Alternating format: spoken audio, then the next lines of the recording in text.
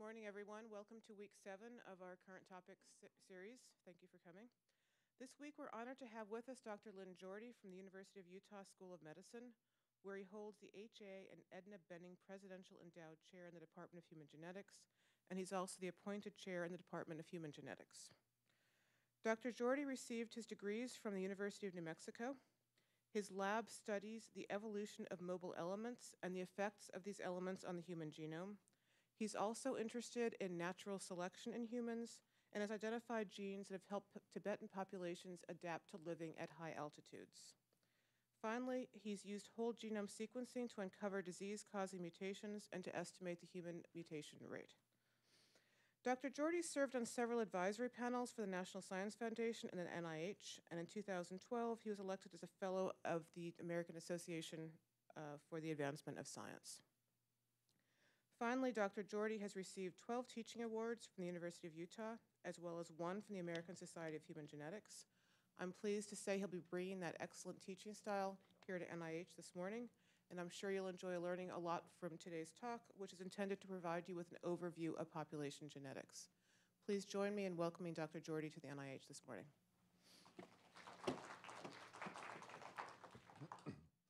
Well, thanks very much, Tara. It's a pleasure to be here again. And before I start, let me say that I'm happy to entertain questions at any point in the talk. So if something comes up that you'd like to know more about, don't be shy about asking a question. This discloses that I have no commercial interests related to this presentation. So this morning, what I'd like to talk with you about is first of all an overview of patterns of human genetic variation, both among populations, because really that is the essence of population genetics, but also now, particularly with whole genome data, we can really dissect patterns of variation, similarities, and differences at the individual level, giving us, I think, a very different and much fuller perspective of human genetic variation. We'll talk about the implications of our findings in human population genetics for the concept of race, something that I think always stirs a certain amount of controversy and something that I think can be illuminated by our genetic data. We'll talk about linkage disequilibrium, a fundamental population genetic process that has been very important in disease gene identification. Throughout, we'll be talking about the relevance of genome sequencing data for these topics. So there are a number of applications of human genetic variation. One is in deciphering human history, because really the history of our species is written in our genome. And more we have the technology to make inferences about that history. And I'll be giving you a few examples of how genetic data can be used to infer human history going back hundreds of thousands of years. We can infer individual ancestry. I'll give you some examples of that. And this is something that I think is much more informative than traditional self-identified population categories. Genetic variation is used commonly now, as you know, in the field of forensics. Tens of thousands of cases every year are solved using DNA data. So this is a very important and to some extent unanticipated application of basic population genetics. Application of things like Hardy-Weinberg equilibrium, linkage disequilibrium to help exonerate the innocent and to convict the guilty. And finally, perhaps most importantly, principles of population genetics are used to find, to identify, and to understand disease-causing genes. And we'll be talking about some of those applications. So of course, mutation is the fundamental source of genetic variation in our species and others. We now can estimate the human mutation rate directly by sequencing families. We sequenced a human family from Utah a few years ago and estimated the human mutation rate to be about 1.3 times 10 to the minus 8 per base pair per generation. And there have been now several estimates using families that all come up with about the same number, roughly 1 in 100 million base pairs per generation for single nucleotide variants. So what that means is that we transmit about 30 new DNA variants each time we make a gamete. And I really like this quote from Lewis Thomas, the science writer, about mutation. He said, "The capacity to blunder slightly is the real marvel of DNA. Without this special attribute, we would still be anaerobic bacteria and there would be no music." So I think we should be thankful for our mutations, because some mutations under natural selection lead to adaptation to a changing environment. Others, of course, cause disease. Another thing we've learned by sequencing families is that the mutation rate goes up substantially with advanced paternal age. We've known for some time that certain autosomal dominant diseases increase in frequency with the age of the father. But now, by looking at sequence information, whole genome sequences in families, we know that we estimate that there are about an additional 2 mutations each year with each additional year of paternal age after around age 30 as a result of spermatogonia continuing to undergo mitotic divisions throughout the life of the male. So at least 3/4 of all new mutations in mammalian species can be attributed to males. So in addition to wreaking a lot of the havoc in the world in general, males also wreak most of the havoc in the genome, at least at the level of single nucleotide variants. So given that these mutations are happening all the time, that we're transmitting them from generation to generation, a natural question is, well, how much at the DNA level, if we look at aligned DNA bases, how much do we actually differ? Well, identical twins are nature's clones, so for all intents and purposes, they differ at none of their DNA base pairs. There are, of course, somatic mutations that cause small differences, but we can say that they are essentially genetically identical. You probably know that for any pair of unrelated humans, we differ at about 1 in 1,000 of our base pairs. And I think that's a very important result, because it tells us that at the level of DNA, this most fundamental biological unit, we are 99.9% identical. If we compare ourselves to our nearest evolutionary relative, the chimp, we are about 99% identical. We are about 99% chimp at the DNA level. A mouse, as you would expect, with 70 million years of separation, we differ at 1/6 to 1/3 of our base pairs.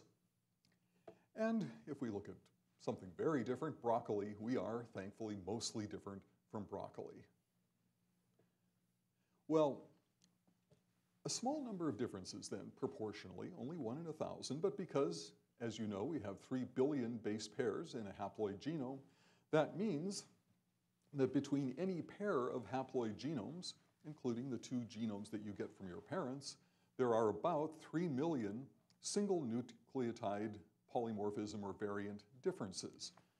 So actually a lot of variation for evolution to work with. Now we can put this in context a little bit by comparing the amount of variation in humans with that of other great ape species. And this is a paper published just last year, sequencing 79 great apes. And we see that for humans, on average, there are around 3 million single nucleotide variants per individual. If we compare an individual genome to the reference. For common chimps, it's nearly double. For gorilla, it's more than double. For orang, it's about 3 times as much. So humans, at least relative to other great ape species, are somewhat depauperate in genetic variation. And what this suggests is that we were founded by a relatively small number of individuals not so very long ago. So we haven't had that as much time to accumulate variation. Now, another important kind of genetic variation, and one that population geneticists are using more and more, are copy number variants. So here we have a couple of genes, A and B, that exist in extra copy in a genome. And these are often defined as deletions or duplications greater than 1,000, sometimes greater than 500 base pairs. And altogether, they account for a substantial amount of inter-individual variation each human being heterozygous for at least 100 copy number variants, or more if you define them as being a bit smaller. But another important source of variation, and one that is traced in some cases to the causation of diseases like schizophrenia and autism. So we can also ask the question, we've said how much do individuals differ from each other? We can ask the question, well, how much do populations differ from each other? And of course, this has been really a central focus of population genetics for a long time.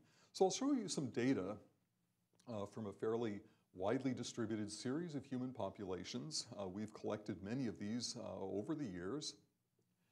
850 individuals in 40 different populations distributed across the major continents of the world.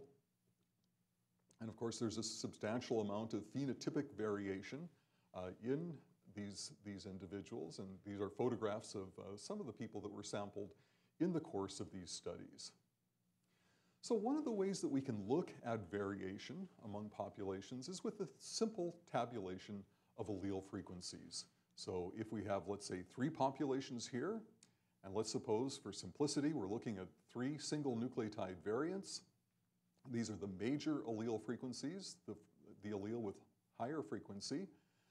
We can assess variation among populations simply by looking at the frequencies of these alleles and comparing them. And one of the things that we typically do is to estimate average heterozygosity. This is a fundamental measure of variation, so that for each locus, we assess the proportion of heterozygous individuals, typically by direct counting, or we can make a Hardy-Weinberg calculation, and then we can average that heterozygosity across loci. So one of the ways that we apply this is to estimate a quantity called FST. And this is something used very often in population genetic analysis. And we can think of FST as the amount of genetic variation in a whole population, a whole sample, let's say the whole world, that arises because of differences in populations, arises because of subdivision. So a simple measure of FST is shown here.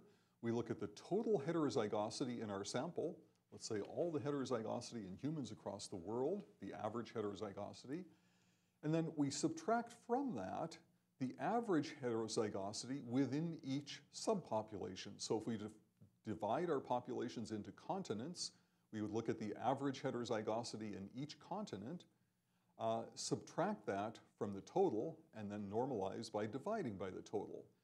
So you can imagine that if this quantity were very high, in fact, if there was as much variation within populations as there is in the whole sample, then FST would be 0. And what that says is there's really no differentiation across human populations. Every subpopulation has just as much variation as the entire population. No differentiation. On the other hand, if all variation exists between populations, in other words, if this quantity is always 0, every subpopulation is essentially a clone, then FST would be 1. So this is a way of saying how much variation in a sample is due to subdivision, due to the fact that this is not a completely random mating population. So if we look at some measures of FST using different kinds of genetic systems, these are short tandem repeats, these are a couple kinds of mobile element systems, here's a 250K SNP, what we see actually is very consistent across different kinds of genetic systems, that FST, the amount of variation due to subdivision, typically runs between 10 and about 15%. We see similar results for sequence data as well. So most of the variation in human populations would be found within any major subdivision, within, let's say, Asia or within Africa. A little more in Africa, but the bottom line is that if we look at the variation within one major human population, we see 90% of human genetic variation in that population. We only get an extra 10% if we look at the rest of the world. So we are really somewhat minimally differentiated, which I think is another important point with some real social implications. Now we can compare FST in these genetic systems with FST for a measure of skin pigmentation, which is highly differentiated across continents, and we see essentially the opposite result. 90% of variation is found between major continents. So for this very visible indicator that people often use to essentially classify populations, there is a lot of variation among populations, essentially the reverse of what we see for genetic systems. And if we now look at some of the genes that underlie skin pigmentation, they also vary tremendously among populations, as you would expect. So here is a tabulation that we did on the samples I showed you earlier with a 250K SNP, simply to ask the question, well, what proportion of alleles are shared among populations? And we divided our populations into sub-Saharan Africa, Europe, East Asia, and the Indian subcontinent. And what we found with that SNP chip, which of course consists mostly of common SNPs, where the minor allele frequency exceeds 5%, about 80% of the SNPs of the minor alleles were shared in all four groups. 88% in at least 3, 92% in at least 2. 7% were African specific, and less than 1% were specific to any of the 3 non-African populations. So the bottom line here is that for these SNPs, with frequencies greater than 5% or so, they typically are old polymorphisms. The polymorphism typically has to have some age to attain a higher frequency. They tend to be shared among populations. And in fact, none of these SNPs were fixed present in one population, fixed absent in another. So none of them could be used actually on its own to differentiate populations. And this is a similar result from the 1,000 genomes data in an earlier version of dbSNP that consisted mostly of common SNPs. These are the Asian 1,000 genomes populations, the European-derived, this is actually a sample from Utah, and then African, and most of these SNPs are shared in all 3 populations. Somewhat more are found in Africa relative to Europe and Asia, but mostly shared.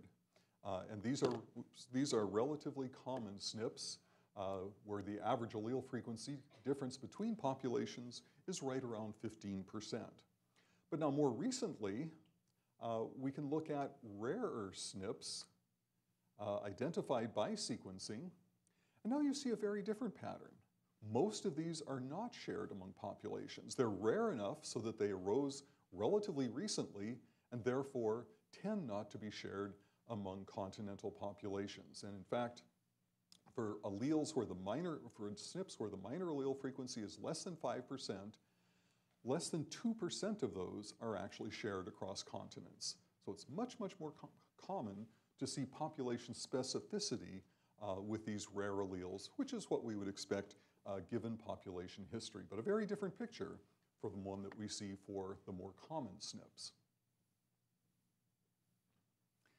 So we can look at differences among populations using a simple genetic distance measure, and I'll just take you through how we estimate those to give you the basic principle. The simplest form of a genetic distance, if we're estimating the distance between population I and J, is to simply take the absolute value of the difference in allele frequencies. So the allele frequency in population I minus the allele frequency in population J. So if we look back at our little matrix of allele frequencies, our distance for locus 1 would simply be this number minus that one, the absolute value. And then we can just average this over all of our SNVs. We might have 500,000 of them or 1,000,000 of them to get the distance, the genetic distance between that pair of populations. And you can imagine that this starts to get much more complex to evaluate as we get more and more populations. If we have 50 populations, then we've got a 50 by 50 matrix of genetic distances. So we can use these genetic distances to build a population network that displays similarities of populations. So let's take that first single nucleotide variant. Here are our 3 populations. And we can subtract piece of 2 from piece of 1 here. So these 2 SNV frequencies. And we can take that difference to place a node between populations 1 and 2.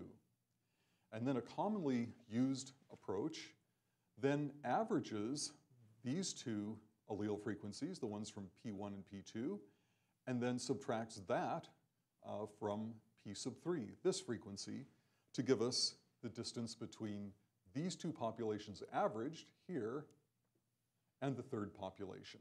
So we can see very simply that populations 1 and 2 are more closely related, 3 is a bit more distantly related. And that's essentially how these networks are built. Now, this is kind of a whimsical analysis that my colleague Steve Guthrie did a few years ago, just illustrating how you can use this technique to understand not just genetic distances, but all kinds of variation. The New York Times published this matrix of disagreements on decisions in the US Supreme Court a few years ago. So it's a 9 by 9 matrix showing the percent of time that each pair of justices disagrees. This would be just like a genetic distance, except in this case, it's a disagreement distance. So you see that Justices Thomas and Scalia disagreed only 9% of the time. Well, that makes sense. Whereas Thomas and Stevens disagreed most of the time. Scalia and Stevens disagreed most of the time. But you have to stare at a matrix like this for a while before you can really intuit the pattern. So what Steve did, he was interested in learning some of these techniques. He put this matrix into a program that made a neighbor joining network. And you can immediately see the 2 wings of the court. Conservative here, more liberal here, and the swing vote, Justice Kennedy. So these networks can very easily portray relationships among individuals or populations, and that's one of the reasons we like to use them. So here's an application of that technique, a neighbor joining network, using 100 autosomal alu polymorphisms. So these are mobile elements that insert into the genome.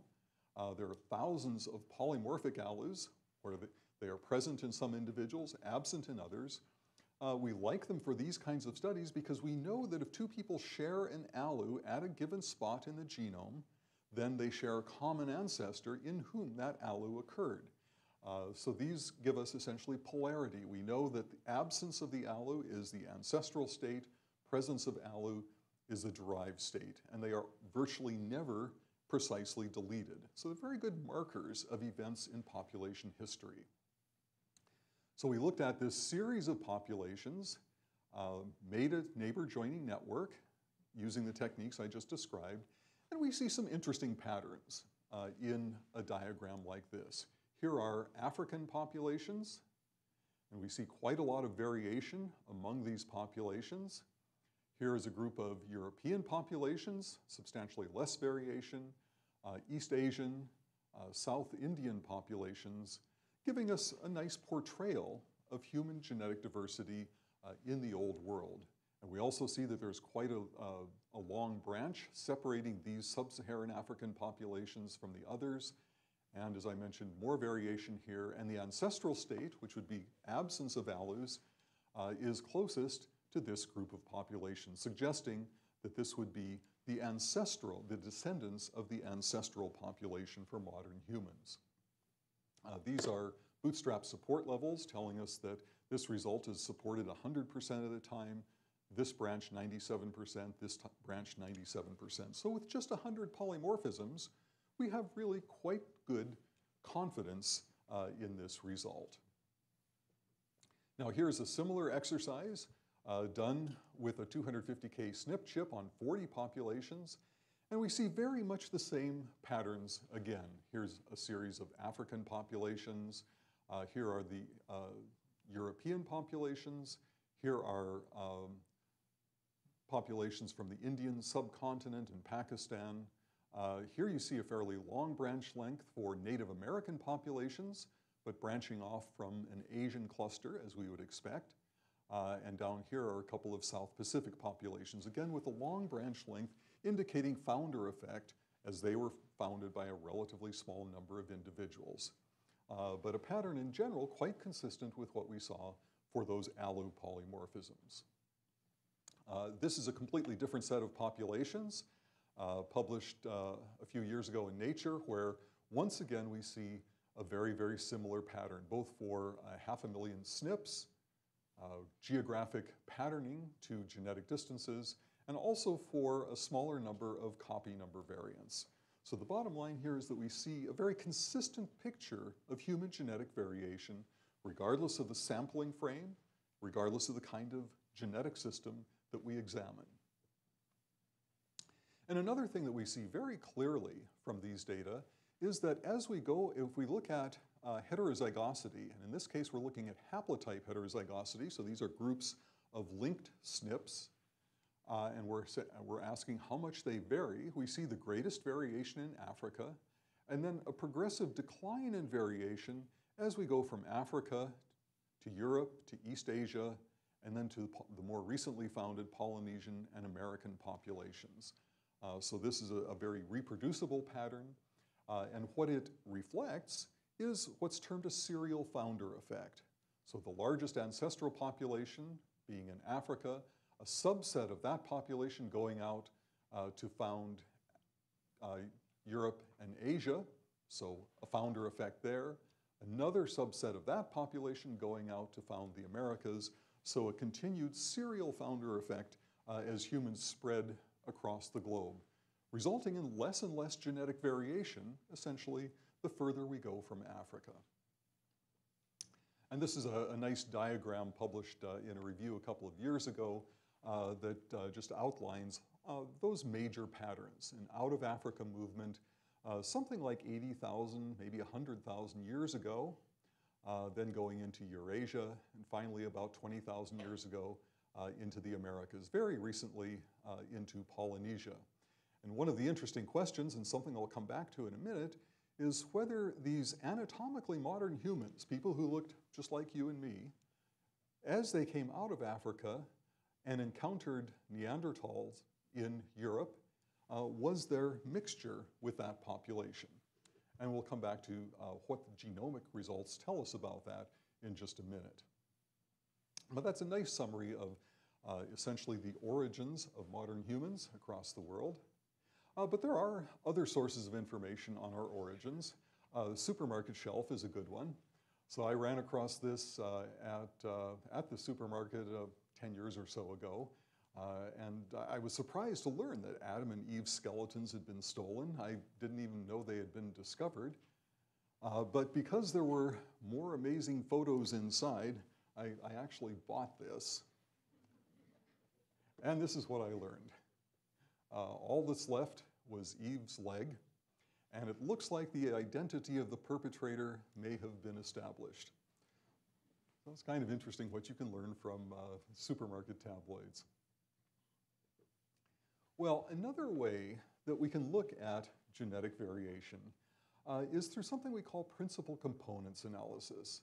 And we should go through this because this is a way that genetic data, population, individual data, are often displayed now. And what it is basically is a data reduction technique. Because imagine that you're looking at 1,000 individuals and you want to assess the genetic patterns, differences and similarities in those 1,000 individuals. You would have 1,000 by 1,000 matrix to try to explore. We need some way of reducing the variation in that matrix down to something we can actually look at. That's what principal components is. And here's a very simple example. Let's imagine we're looking at height and weight. We can diagram it like this, and we can run just a standard regression line through that set of points, and that's the line that accounts for as much variation in height and weight as possible. It's probably a representation of overall size. And then we could run another line through to try to account for the next greatest amount of variation. And that's what principal components analysis does. It takes a huge matrix, in this case 850 by 850. Each of these dots is an individual. We look at the amount of allele sharing between each pair of individuals, and then we run a line through that multidimensional matrix and ask what single line accounts for as much variation among individuals as possible. And then we plot the individuals along that line. And so the first principal component here, we can see separates this group of sub-Saharan African individuals from other populations. So consistent with there being a founder event in which a subset of the ancestors of this population went on to found the rest of the world. And if you look at the second axis, it's basically a west to east axis. Europe, West Asia, Central Asia, all the way out to East Asia, with these groups plotting in here closest to their ancestral population. So it's a very convenient way in just 2 dimensions of representing as much variation in human diversity as we can. Here's a plot for just Eurasian populations. And what you see here is that this creates essentially a map of Eurasia. So here is Northern Europe, Southern Europe, Central Asia, East Asia, Southeast Asia, and then the Indian subcontinent with Nepalese out here distributed quite widely. So this tells us that geographic patterning does affect genetic relationships among populations, because for the vast majority of our history, you're much more likely to mate with someone 5 kilometers away than with someone 5,000 kilometers away. And we still see the signatures of that relative degree of isolation when we look at genetic variation in populations. Over the last few hundred years, of course, this is beginning to change and to break down. And we'll show you some examples of that and how that affects our genomes. But in many cases, we can distinguish between fairly closely related populations. So we published this just recently looking at a couple of Tibetan populations. They speak different dialects. They're largely discernible from one another on a plot like this. And here are different Mongolian populations, here and here, again, distinguishable on a principal components plot. So if we're looking, for example, for population stratification, if we're doing an association study, this kind of a display helps us to determine, helps us to detect stratification in populations. And then we can use the loadings on these axes to essentially control for that stratification if we need to. Here's a great example. This was published by Carlos Bustamante's group a few years ago, looking at 3,000 individuals from Europe. And what you see here, these are color-coded. Each of these is an individual. These are 2 principal components. They used a 500,000 K chip, looked at allele sharing among pairs of individuals, and this essentially reconstructs a map of Europe. So the countries here pretty much correspond to the locations of the individuals here, although some individuals fall closer to members of other populations. So as a result of gene flow through time, this is not by any means perfect, but they estimated that for the majority of the individuals in their sample, they could trace their birthplace to within a few hundred kilometers based on their genetic profile. So in many important ways, our history is written in our genomes. Now, one thing I like to compare this plot from 2008 to one that we published now 30 years ago, doing pretty much the same thing, but with only 15 loci instead of 500,000. We were not able to look at individuals. You wouldn't have adequate resolution with just 15 loci, so we looked at allele frequencies in populations, but what you see again with just 15 loci is a map of Europe. So it's quite interesting to see this reproduced on a much grander scale and at the individual level with a larger number of populations. So far I've been talking about data based on primarily on microarrays, SNP arrays. But as I'm sure you're aware, SNP arrays miss an important part of variation, that is, variation due to less common alleles. They're also typically selected for diversity in a specific population, usually populations of European ancestry. So we worry about biases, ascertainment biases, in the data that we get from SNP microarrays. Sequences, on the other hand, give us information about rare variants, and in most ways we can consider them to be unbiased. So they do permit a number of inferences that simply aren't possible from microarray data. The reason is shown here. This was an early study done by Andy Clark comparing the allele frequency spectrum. So these are alleles with minor count of 1, 2, 3, 4 through this sample. This is what you would expect at equilibrium. That is, for a constant population, you expect an excess of rare alleles. For the HapMap data, which were based on SNP microarrays, you can see that there's a real deficiency of these rare alleles because these SNPs were really designed for more common SNPs. And then for two sequence data sets at that time, Perligen and NIEHS, there was actually an excess of rare alleles over what you would expect at equilibrium. But it's this class of alleles that tell us a lot of things about population history, about population size, and about growth rates. So sequence data give us this information that really the microarray data don't give us accurately. One of the things that this allows, this is from the 1,000 genomes data, is an accurate inference of population sizes and migration rates through time for human populations. So these bars represent the size of populations. This is the African founder population. This is the effective size of that population. The estimate here is that about 50,000 years ago, a small piece of that population went out to found Eurasia, and then there was rapid expansion of that derived population. Very, very rapid population growth from an initial bottleneck, with migration among populations subsequently. So although we think of out of Africa as a single event, it was probably multiple events, and there were probably back to Africa events as well, at least to some extent. But with sequence data, we can really portray human history much more accurately in greater detail.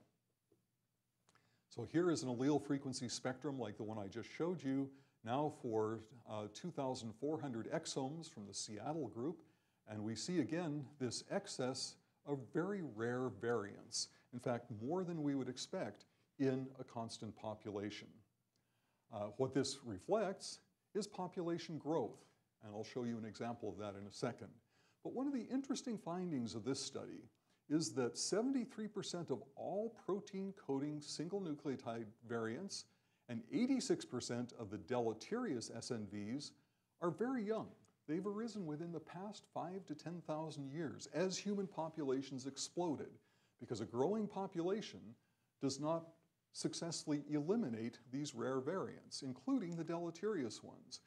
And another interesting finding from this study is that we see more deleterious single nucleotide variants in European and Asian populations than in African populations. The reason for that is that European and Asian populations had this incredible bottleneck as they came out of Africa and then expanded very, very rapidly, retaining those rare variants, including the ones that are deleterious. Not necessarily lethal, those would be eliminated quickly, but other deleterious variants. And this, from a population genetic perspective, helps to explain why we see more rare variants, more deleterious rare variants in European and Asian than in African populations. So to understand why population expansions increase the frequency of rare variants, let me use this little example here. So here we have an individual who has had 2 children, and of course, if that individual has received a new variant, a de novo variant from one of his parents, if he has just 2 children, there's a chance with each child that he will not pass on the new variant. So the extinction probability when he has only 2 children is 1/2 times 1/2 or 1/4. So there's a good chance that that new variant is simply going to go extinct in 1 generation. On the other hand, let's say he's from Utah and he's got 10 children. Now the extinction probability goes to 1/2 to the 10th. In other words, the chance is that only 1 in 1,000 that allele will go extinct in this generation. So this would represent a rapidly growing population. And if this person's descendants also have a lot of descendants, that extinction probability is low. So for rare variants, for variants that arise in a time of rapid population growth, they tend not to be eliminated simply because the extinction probability in any generation is really quite low. And that helps to explain why we see this excess of rare variants in human populations, and particularly in human populations that have undergone a bottleneck and extreme expansion. Now, I said we'd come back to the issue of mixture with Neanderthals because people are naturally interested in this. As our ancestors came out of Africa, did they mix with Neanderthals? And the separation of human and Neanderthal ancestors took place something like 300,000 or 400,000 years ago. But the question is, when these populations were near each other, some 50 to 60, 70,000 years ago, was there gene flow between them? And we now have actually very good evidence from nuclear sequencing of Neanderthal skeletons that about 1 to 3 or 4% of modern human DNA has Neanderthal origins, but only among non-Africans. So that as humans went out of Africa, encountered Neanderthals, probably first in the Mideast, there was a small amount of mixture. So instead of the African replacement hypothesis, we now refer to a leaky replacement hypothesis. Neanderthals were mostly replaced, but probably not entirely. And in fact, we see Neanderthal DNA in pretty much all non-African populations. And one of the interesting questions is, could some of the shared sequences have adaptive significance? And there is now some evidence based on surveys of the 1,000 genomes data that in fact they do. For example, genes that encode keratin filaments appear to have been selected for in these Neanderthal modern human mixed populations. So here is a plot showing probability of Neanderthal ancestry in CEU Europeans, CHB East Asians, and in Sub-Saharan Africans. You can see that there are sections in this individual that are very, very likely, almost 100% probability of Neanderthal origin, and in this European individual, whereas for Sub-Saharan Africans, typically you see no evidence of Neanderthal contribution. So another interesting application of the 1,000 genomes data, searching for Neanderthal genes, searching for those that may have been selected for adaptation in this new environment as populations were coming out of Africa many thousands of years ago. And of course, you can send your DNA into some of the direct-to-consumer testing companies, and they will estimate your portion of Neanderthal genes, typically between 1% and 3%. So this is finding your inner Neanderthal, as they say. So one of the interesting questions that arises as we're looking at population similarities and differences is, what can genetics tell us about the concept of race? And I put this in quotes because it's a term I personally don't use in writing, but certainly it is used, and I think often misunderstood. Here's a quote from an editorial in the New England Journal in the last decade stating quite unequivocally that race is biologically meaningless. There was a response in the New York Times by Sally Satel, a psychiatrist, who said, I am, and this was deliberately provocative, I am a racially profiling doctor. Her argument was that self-identified population affiliation, gave information about response to some of the drugs that she prescribes as a psychiatrist.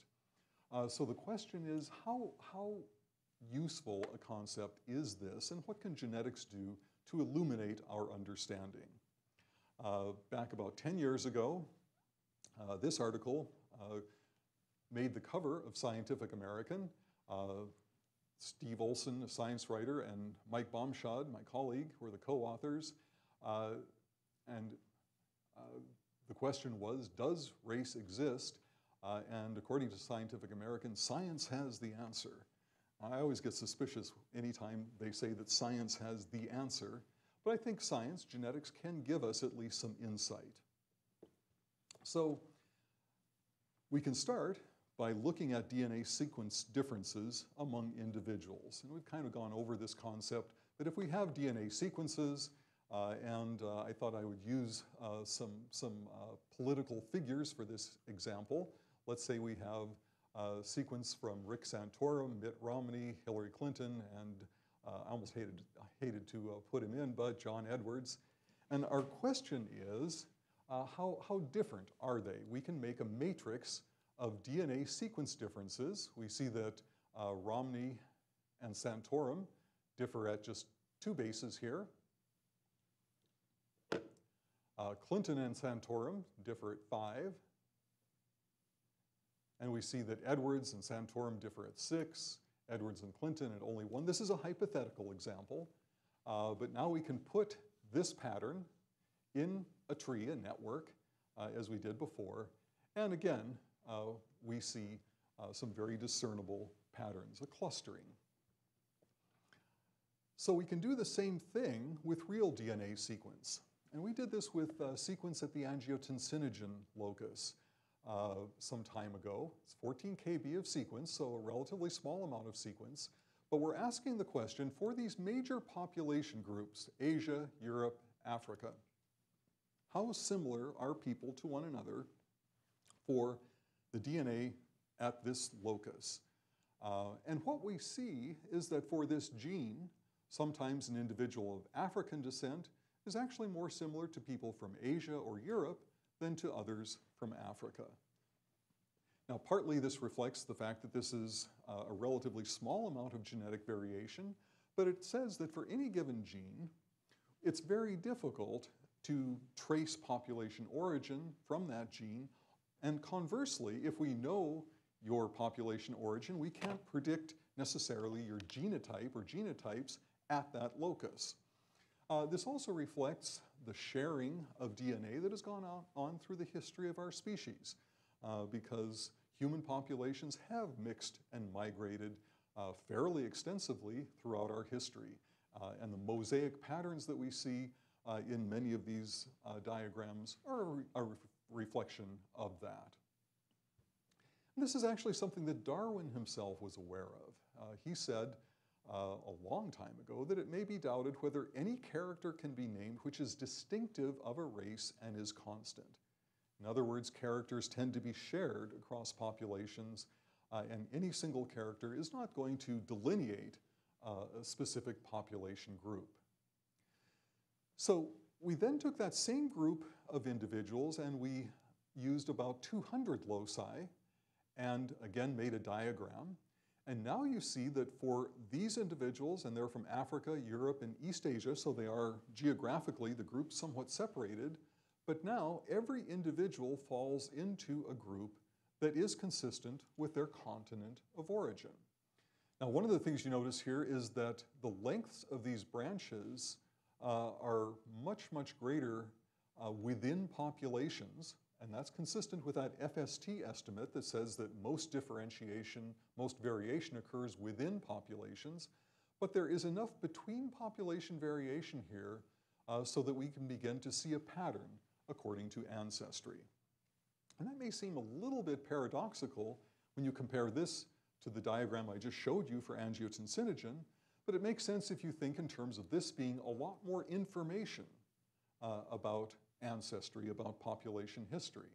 So in a way, it's like looking at, say, just height in males and females. If we measure everyone's height and try to determine sex from that, we're going to be wrong a lot of the time, but there is, on average, a difference. If we add another characteristic, like waist-hip ratio, well, then we have more accurate separation of our two groups. And the more characters we look at, the more accurately we can discern these two different groups. So that's essentially what we're saying, is that with more genetic information, we can more accurately discern the histories, at least at a very basic level, of these continental populations. So here's another example now using more single nucleotide variants. And you can see in this neighbor joining network, it appears that there are groups, and in fact, they do correspond to various worldwide populations. These are New World populations, Asian populations, African, a Spanish population, a South Indian population. But we shouldn't get too misled by this because we can add populations with a more complex history, such as African Americans, where some fall into this group with African populations. Others trend toward other groups because of the complex history of this population. The same thing if we look at, say, Puerto Ricans, who again have a complex history, complex ancestral history, where some fall in with the Spanish group, others fall in closer to an African group. So the point here is that, especially as human populations become more mobile, it's very difficult to classify every individual into a nice, neat category. Here's a similar exercise that my graduate student Wilfred Wu carried out a year or so ago with the complete genomics data. So this is whole genome sequence. And we see very much the same kind of pattern, where in general, individuals, and these are individuals from the 1,000 Genomes Project, sequenced by complete genomics. And we can see that in general, these population groups do tend to fall together. But there are interesting exceptions. For example, individuals from Mexico are distributed in various places throughout the graph, once again illustrating their complex demographic history. Another thing Wilfred did that was kind of interesting, just from a genomics point of view, was to compare, he included here the same subject sequenced in the 1,000 Genomes database with their sequence in complete genomics. And on average, the between platform differences were about 348,000 variants. A lot of that has to do with relatively low coverage in the 1,000 Genomes database, so we would expect it. And it's actually kind of encouraging that each of these pairs, which are the same individual on two different platforms, did at least cluster together. But you can see that between platform difference quite clearly in this slide. So here's just one more example of the point I'm making here. This is a principal components plot for American populations of African, European, Asian, and Hispanic descent. And again, you see that some individuals, for example, of African descent, are closer to members of other populations than they are to many of the other individuals of African descent. So very difficult to put a self-identified group into a nice, neat little compartment. So what this tells us is that if we look at multiple polymorphisms, if we look at a lot of SNPs or single nucleotide variants, if we look at enough of them, we can often learn something about population affiliation, kind of the non-overlapping parts of these circles. But the converse, and this is where people sometimes get confused, the converse is not true. If we know your population affiliation, we can't predict your SNP genotype because these populations typically differ just in frequency of SNPs, and there's a lot of overlap. So I think that's a very important point that we need to make, especially to the general public. And it really points up, I think, the fallacy of thinking typologically, which is what racial categories tend to be. Humans really don't fall into discrete groups like this. What the genetic data tell us is that there's a tremendous amount of overlap in genetic information across human populations. So here's a good example of that, or also of how self-identified population affiliation can be misleading.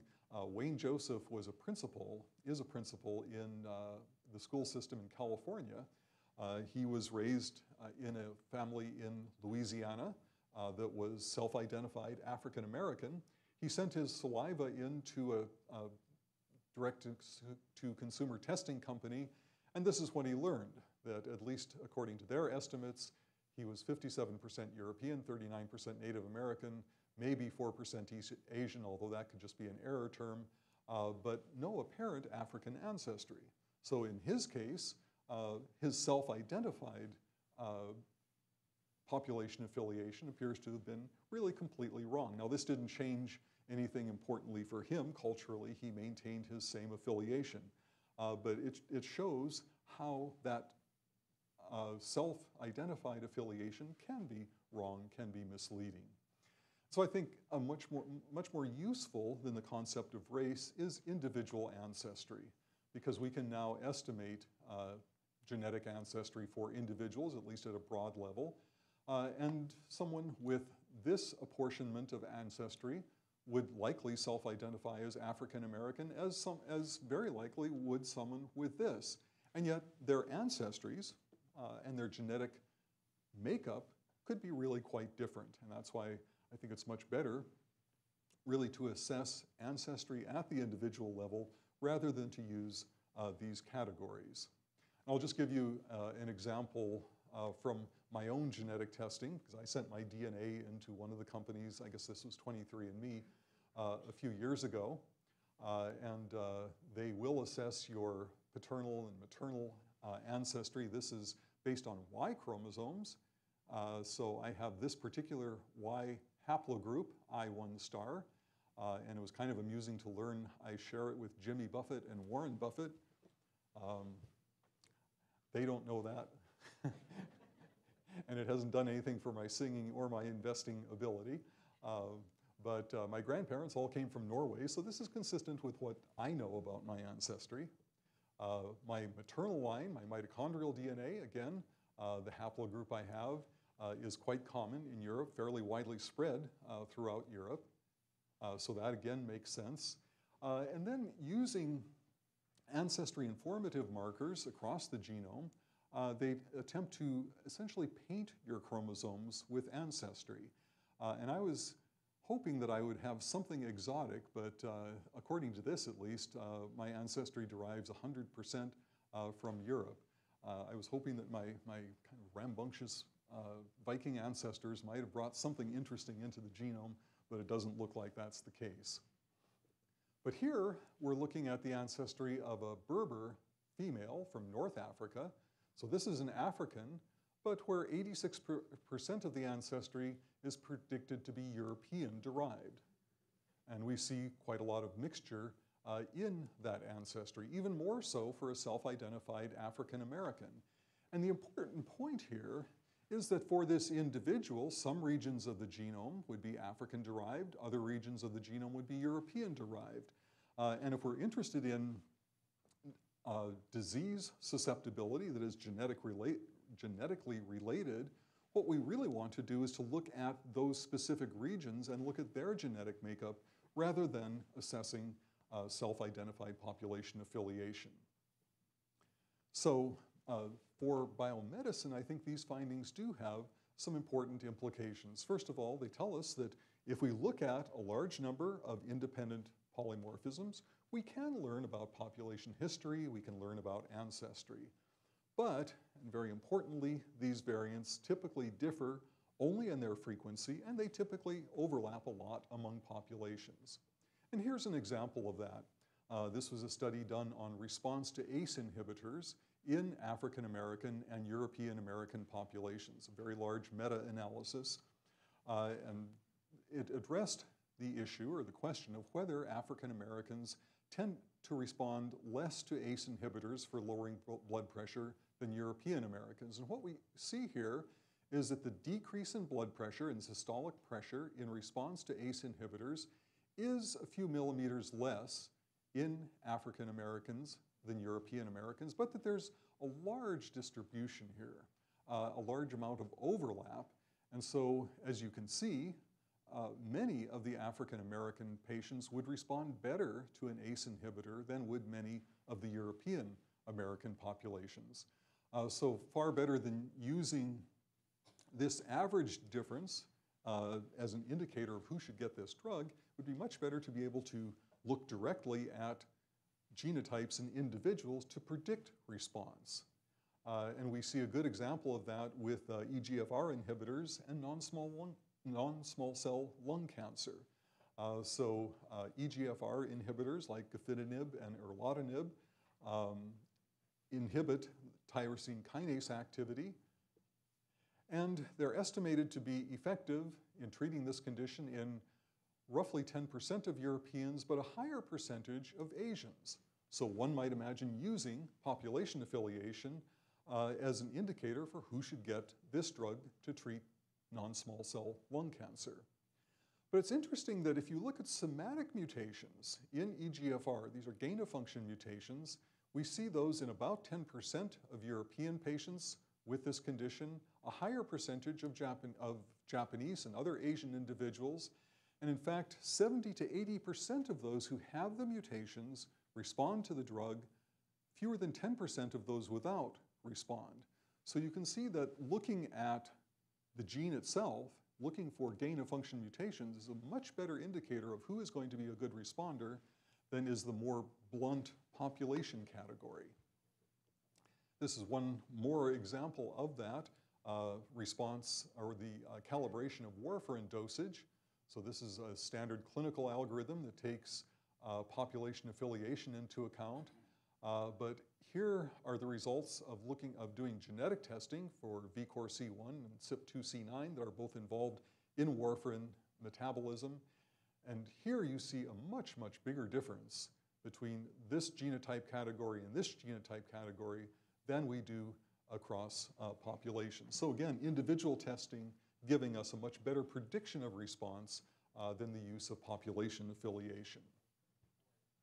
So what this, I think, tells us is that genetic variation we've seen is correlated with geographic location, but it tends to be distributed continuously across space. It's difficult to delineate specific borders or boundaries between populations.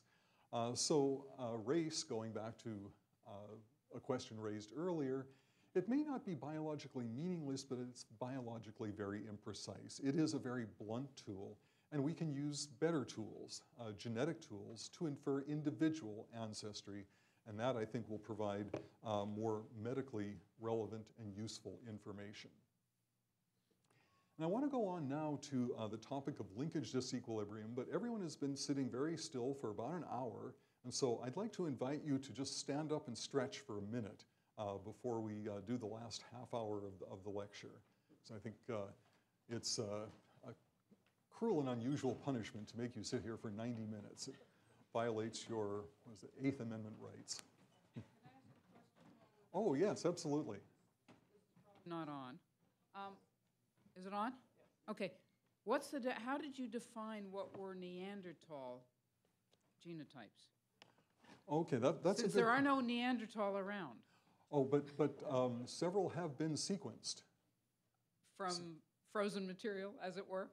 Well, it was, I'm not so sure about the exact provenience, but there were several Neanderthal specimens have been sequenced, including one at 42x coverage. So that has given a baseline for the Neanderthal genomes. And they're taken from geographically somewhat diverse areas? Yeah. One was in Croatia, another much further east. I don't remember the exact location. But the point is they're closer to each other than to anything else. Yes, they're much, okay. The Neanderthal sequences are much more similar to each other and quite divergent from human. Another question on the findings of much greater diversity, genetic diversity within Africa than other populations. How much of that is due to population substructure within Africa? So FST values between different populations in Africa? Yeah. So there is, as you'd probably expect, more substructure as we look across Africa. That population having been resident in Africa longer and having more time to subdivide and differentiate.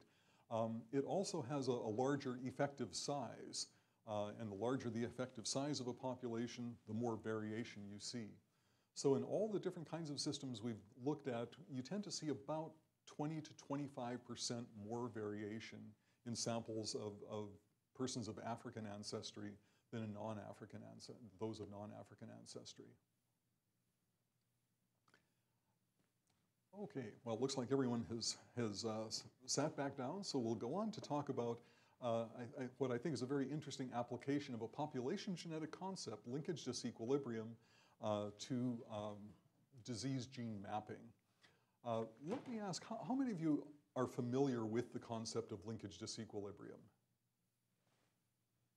Okay, I see just a few hands. So let's go through this, because this turns out to be very important for our understanding of not just SNP data, but also genome data. So basically what linkage disequilibrium is, it can be described as the non-random association of alleles at linked loci. So let's imagine that we have here two loci, A and B, and their alleles are big A and little a. At equilibrium, we're going to see all possible combinations. But in disequilibrium, where there's a non-random association of alleles, we see big A and big B together, little a and little b together, but very seldom do we see the other combinations. And that, in essence, is what we mean by linkage disequilibrium. Now, we can quantify this by looking at the allele frequencies of big A and little a, 60 and 40%, big B and little b, 70 and 30%. Now, what we would expect under equilibrium is that in this population, haplotypes having this combination would be seen 42% of the time. That is the frequency of big A multiplied by the frequency of big B. That's essentially random association, very much like Hardy-Weinberg, except now extended to two loci. Similarly, we would expect the frequency of big A and little b together on the same chromosome copy, the same haplotype, to be 18%, 60% times this frequency, 30%.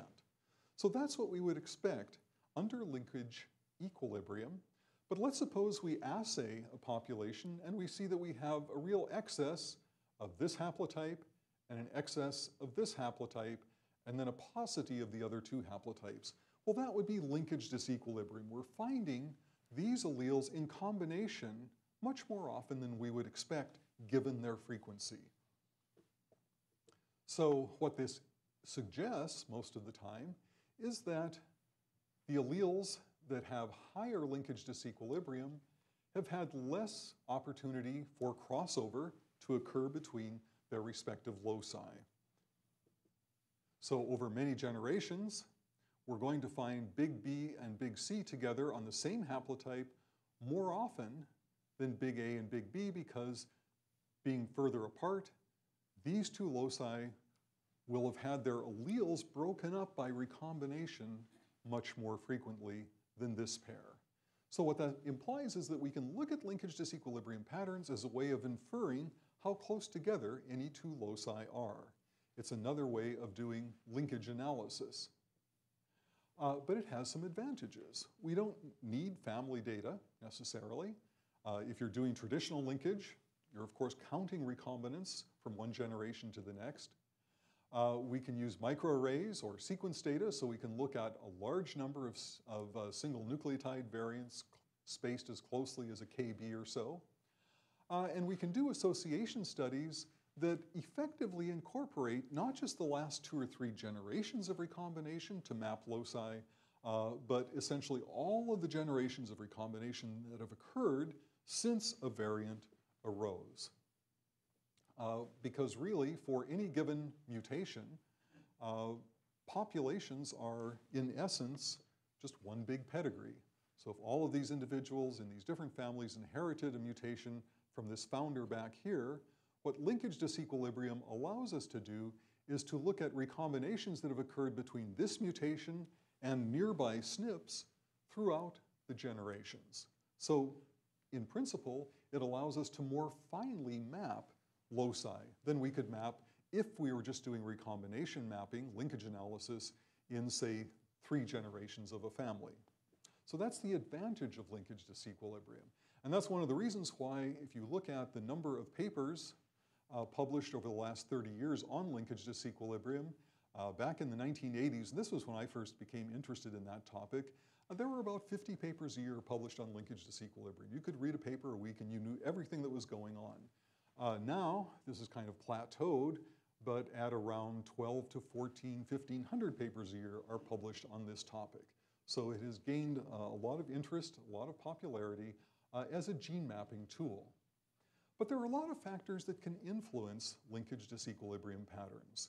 One is chromosome location, just as with recombination. Because recombination is more common near telomeres, the relationship between linkage disequilibrium between two loci and their actual distance is going to vary. We also know that there is less recombination within genes than in extragenic regions. That will again affect the relationship between linkage disequilibrium and physical distance. Sequence patterns affect recombination and therefore linkage disequilibrium. So GC content associated with more recombination, presence of inserts like ALUs associated with more recombination. We know now of recombination hotspots every 50 to 100 kb in the genome. In particular, motifs that are bound by this zinc finger protein PRDM9 are associated with a high proportion of hotspots. It's interesting that there is more variation in PRDM9, in a repeat unit in PRDM9 in African populations than non-African populations. One of the reasons why we see more recombinations in African populations, that and their population history. And finally, the evolutionary factors that we're interested in population genetics, natural selection, gene flow, mutation, and genetic drift, all influence the patterns of linkage disequilibrium. So linkage disequilibrium can be rather complex to interpret. Here's an example, the age of a population. And of course, populations really all have the same age, but when we talk about an older population, we're really referring to a population that was founded longer ago, like the current African population. And in such populations, there have been many generations for recombinations to occur. So that means that there will be a lot of different haplotypes in relatively smaller blocks in a population like that. On the other hand, if we look at, for example, a Finnish population, most of which was founded relatively recently from a small number of individuals, there haven't been as many generations passing for recombinations to have occurred. So we tend to see larger blocks of haplotypes, more disequilibrium. And that means that a mutation here will be associated with more nearby polymorphisms, even after many generations, even in modern populations, whereas a mutation that occurred in this population will tend to occur in association with a smaller number of polymorphisms. And if we look at patterns of disequilibrium in these populations, we're looking now back at the angiotensinogen locus, and each of these little units here is a SNP at that locus, and we can interpret this plot much like we do a mileage chart. For those of you that remember mileage charts from atlases, this might be, say, San Francisco, this would be New York, and here would be the distance between San Francisco and New York. If this were Los Angeles, then this would be the distance between San Francisco and Los Angeles. Well, for these SNPs, this is the amount of linkage disequilibrium between these two SNPs, this pair of SNPs, and this is the amount of linkage disequilibrium between these two rather distant SNPs. Red indicates high disequilibrium, and what you see here is much more disequilibrium in this locus in the more recently founded Eurasian population than in an African sample. So consistent with what we know about population history. So one of the questions that we want to ask is, well, how general are these patterns across the genome? And how much does linkage disequilibrium vary with genomic location and with population? And I would say that about 10 or 12 years ago, our knowledge of that, of haplotype structure across the genome, was kind of like this map of the world in 1544. I think these maps are fascinating. At the time, Europe was reasonably mapped out, Asia to some extent. North America was not even on the map. So it was a pretty low resolution and misinformed map of the world. Well, the HapMap project, which I know all of you have heard about, really sought to create a better, more accurate map, haplotype map of the human genome. So it started with 600,000 SNPs. That was expanded. The populations were 90 Utah Ceph individuals representing people of European ancestry, 90 Yorubans from Nigeria, and 90 East Asians. By no means a complete sample of human diversity, but a small subsample.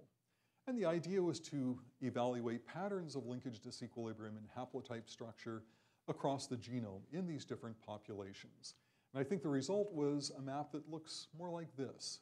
By 1688, we had a much better resolved map of the world. Somehow California still escaped notice here, but for the most part, we had a much, much better map of linkage disequilibrium. And this has led to some very useful applications. First of all, understanding human genome-wide haplotype diversity, detecting recombination hotspots, detecting genes that have experienced strong natural selection, and of course, detecting disease-causing mutations. And in this last part of the talk, I'll go through a few examples of those. Certainly one of the take-home messages from that project was that many SNPs throughout the genome are redundant. So if you have this SNP here, then you almost certainly have these alleles here. So these tag SNPs are really all we have to genotype. The others are effectively uninformative because they're in strong linkage disequilibrium, meaning that we don't have to type nearly as many polymorphisms to get complete coverage of the human genome. More in individuals of African descent, but still far fewer than the total number of SNPs that have been discovered. And that has led to this success story, I think, and you've all seen this slide or some version of it, the many, many hundreds of replicated associations across the genome using SNPs designated from the HapMap project. Now, these data also allow us to detect hotspots of recombination, because what we will see often is blocks of linkage disequilibrium for this group of sequence, where there are strong associations among alleles, but no association between essentially this block and this block because of a recombination hotspot, where recombination is elevated at least tenfold over the rest of the genome, rapidly disassociating those groups of alleles from one another. And of course, that is going to influence our estimates of distance among loci.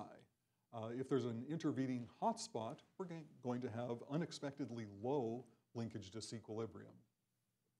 So we estimate that there are as many as 50,000 or so recombination hotspots throughout the genome, and that about 60% of all recombination occurs in just 6% of the genome, much of it focused at these highly active hotspot areas. And what's very interesting is that hotspots vary among species. In fact, in chimp, the location of hotspots completely different from that of humans. PRDM9 is not active in chimps, so that explains part of it. And we also see variation even among human populations in the location and activity of hotspots. So this is really helping us to understand this very, very important property of genomes, how frequently and where they shuffle and recombine. Now, another thing that these linkage disequilibrium patterns allow us to do is to detect regions that have undergone very strong natural selection. And the idea is diagrammed here.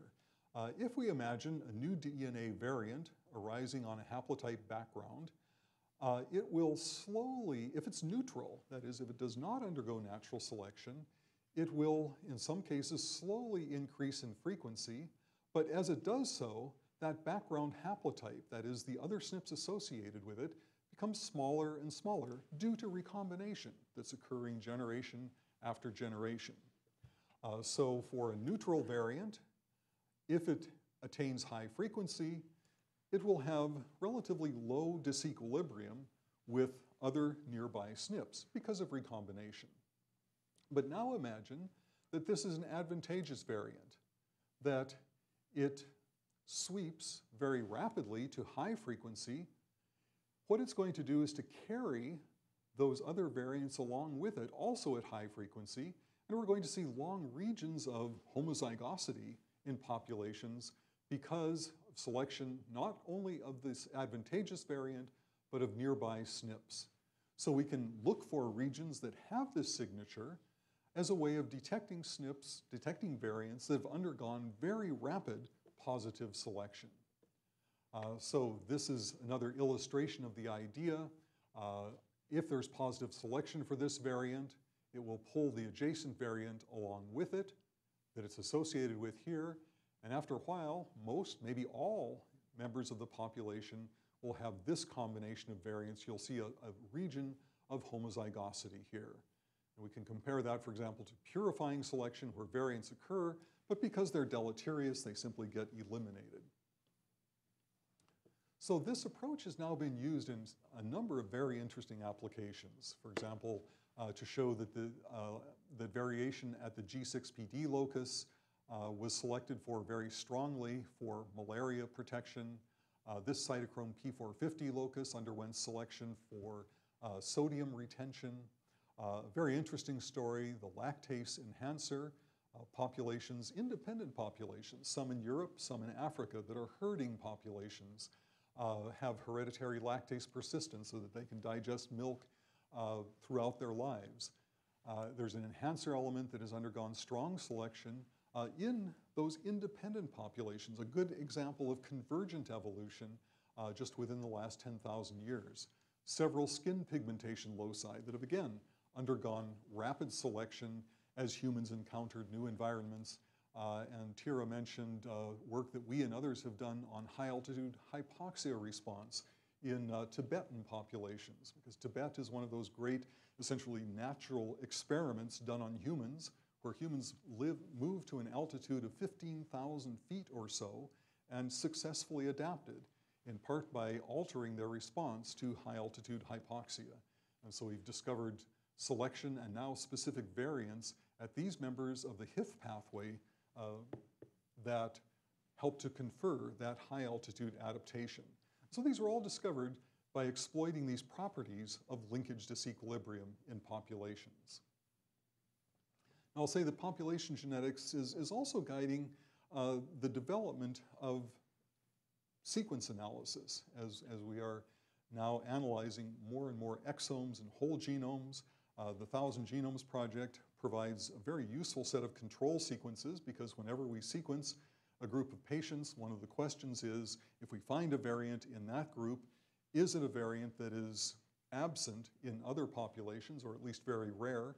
And the 1,000 Genomes Project has given us one of the important sets of control sequences for that kind of variant analysis. And I think we need our population genetic analysis to inform us about the nature, the behavior of rare variants, because these rare variants often are the ones that we are especially interested in terms of their association with disease, now that we're able to do whole genome sequencing.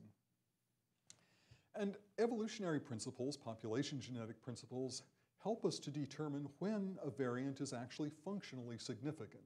Because we can find associated variants, but figuring out which ones actually have functional relevance is, in many cases, quite a challenge. So we incorporate, and others do this as well, purifying selection. We look at regions that have undergone purifying selection as a way of prioritizing candidate variants when we're doing genome analysis. And I'll just mention this software that we've developed in the last few years, VAST, and now Pedigree VAST, which has just come out. So this is a tool for analyzing sequence data, and Pedigree VAST makes use of sequence data in pedigrees. So that's just coming out in Nature Biotechnology. But one of the things we use is evidence of purifying selection to assign functional significance. And of course, evolutionary conservation among species, again, very useful in deciding which variants might actually have functional relevance and significance. So I'll just wrap up by saying that what I hope you've seen today is that genetic variation does contain a lot of useful information about the history of our species. I think it gives us a more subtle and nuanced view of issues like race and how relevant they are or are not to medicine. I think it gives us some useful alternatives. And really, population genetic analysis, our understanding of concepts like linkage disequilibrium, has actually been of fundamental significance in gene mapping efforts.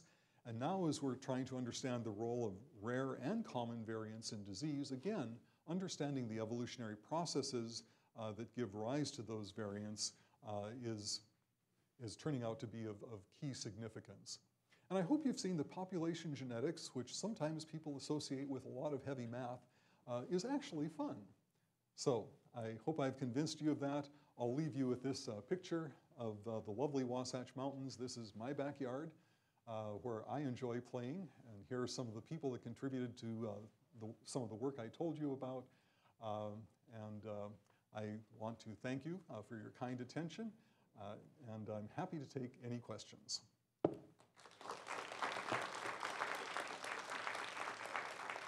I've got about 3 or 4 minutes here. Yes, sir. Can you use the microphone, please? Can you use the microphone?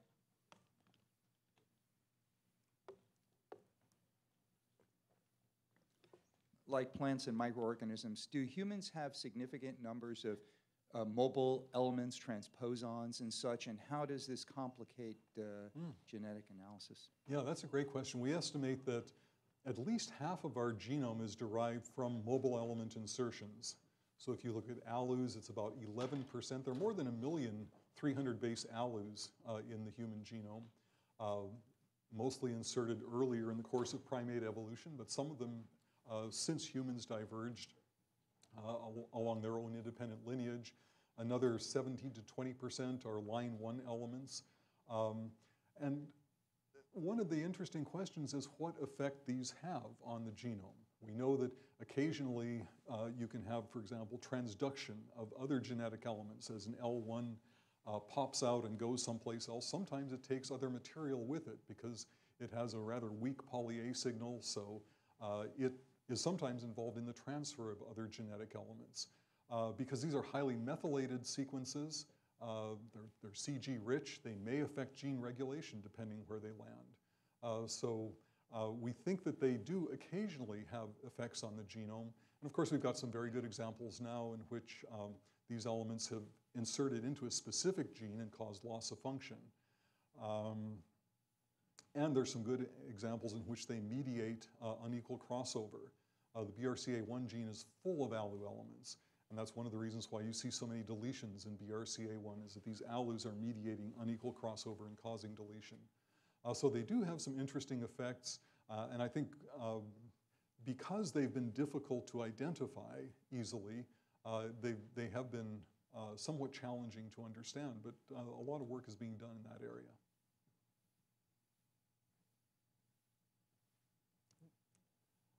Other questions? Okay, well, thanks very much.